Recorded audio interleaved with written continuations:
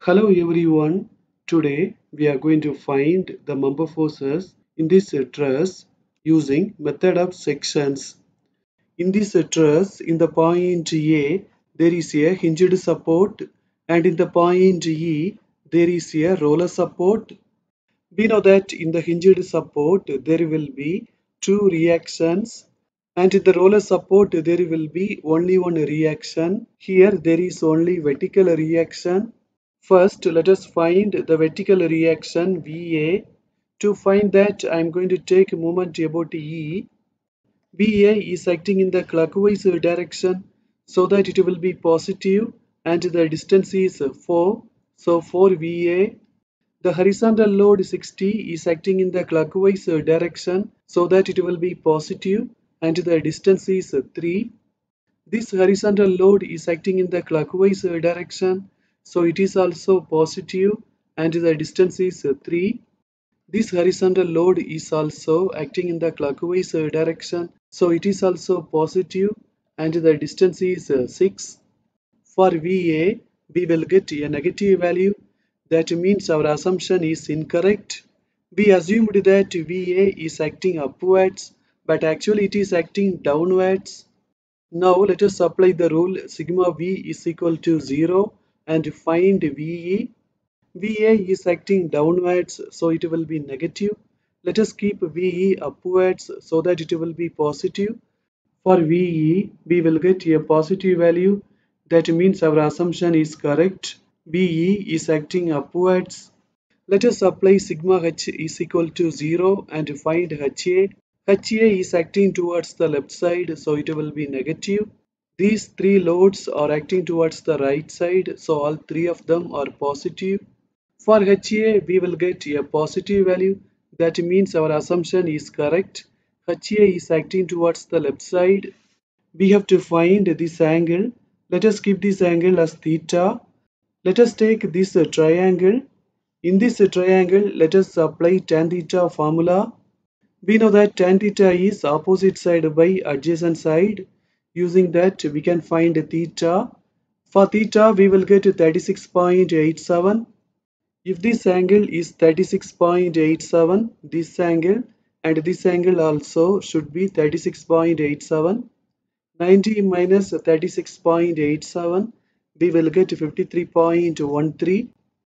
Let us make the first section like this, and let us take this part and find the member forces. First, let us apply sigma V is equal to 0. 120 and FDE are acting upwards, so both of them are positive. For FDE, we will get a negative value. That means it is compressive. Let us apply the rule sigma H is equal to 0. There is only one horizontal force FAE, so that will be 0. Now let us make the second section like this, and let us take this part and do the analysis. Let us take moments about D. When we take moment about D, we should not consider FAD. We know that FAE is 0, so we should not consider this also. The remaining forces are FAB, 130 and 120. About the point D, 120 is acting in the anti-clockwise direction, so that it will be negative, and the distance is 4.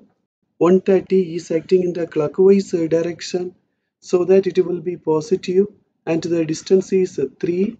FAB is acting in the clockwise direction, so that it will be positive, and the distance is 4. For FAB, we will get a positive value. That means it is tensile. Now let us apply the rule sigma H is equal to 0. 130 is acting towards the left side, so it will be negative. FAD is inclined, we have to make it horizontal. To make it horizontal, we need 36.87 degree. Since FAD is acting towards the right side, it will be positive, and we have to multiply with the cos 36.87. For FAD, we will get a positive value. That means it is tensile. Let us make the third section like this, and let us take this part and do the analysis. Let us apply the rule sigma H is equal to 0. FBD 60 and 30 are acting towards the right side, so all three of them are positive. For FBD, we will get a negative value, that means it is compressive. Now let us apply the rule sigma V is equal to 0. FAB and FCD are acting downwards, so both of them are negative. We know the value of FAB, it is 22.5 and it is tensile. Let us apply that. For FCD, we will get a negative value, that means it is compressive. Now let us make the last section like this, and let us take this part and do the analysis. We have already calculated FCD, only we have to find FBC. We can apply sigma h is equal to 0 and find it. 30 is acting towards the right side, so it will be positive. FBC is inclined, we have to make it horizontal. To make it horizontal, we need 36.87 degree.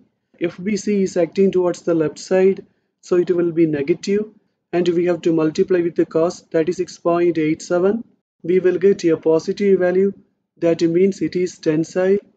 Now we are going to end this session. Thank you for watching this video.